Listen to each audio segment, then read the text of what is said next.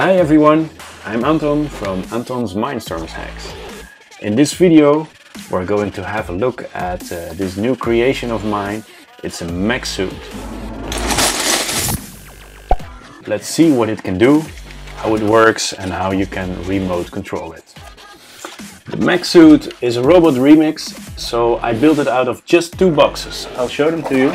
So I used, of course, my basic Mindstorms set, and here is the forest harvesting machine.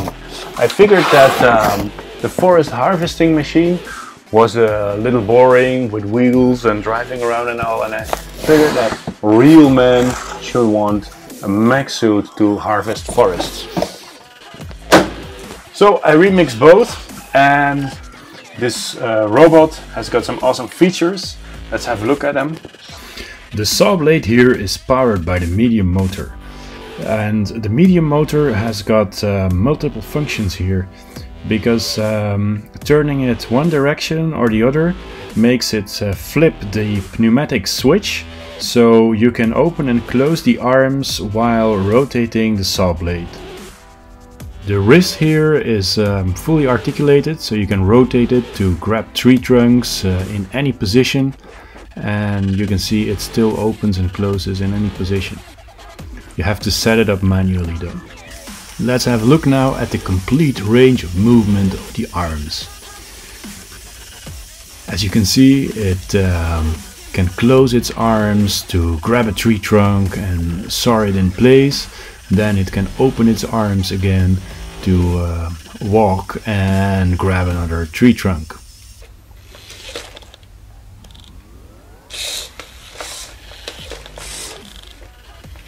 The walking is completely remote control, so the robot can step and make turns and reposition itself to grab the best possible tree trunks and cut them down into small parts. You can see here that I never even built the original forest harvesting machine. With the idea from that Mechsuit in my mind, I had to start building it. I made a stop motion video while designing and building the Mechsuit, and it's nice to show you how I built it. The first thing I did was, of course, build the legs, and I wanted the Mechsuit originally to move like a chicken, so it had these moving ankle construction that could transform or transport all of the weight over one leg, rotate it, and then put all of the weight on another leg.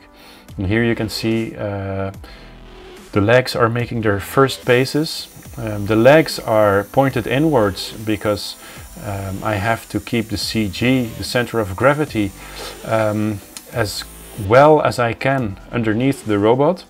And you can see it walks reasonably well without any arms, but as soon as I start adding battery boxes and larger arms, the walking is more and more tedious and difficult for the robot.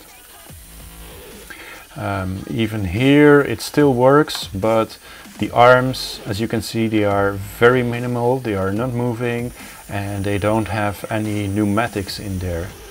So there is a lot of design and finishing work to do. Here you can see I'm building more final arms with pneumatics inside. In this picture the robot still has moving ankles. However, I switched to a different propulsion system with a lever pushing the robot up. I just couldn't get the rotating ankles stable enough. The robot would topple over in all directions. This with the lever works fine. You can go straight, you can make turns, and you can completely remote control the robot as you wish. Well, this concludes my video about the Mechsuit. I hope you'll build one too. I will be posting building instructions on my website later. They take a lot of work to produce, so please give me some time. In the meantime, subscribe to my channel and or go to my Facebook page. There are a lot of nice other videos that you can see. In another video I'll also do one about programming this one. In the meantime, enjoy my other videos.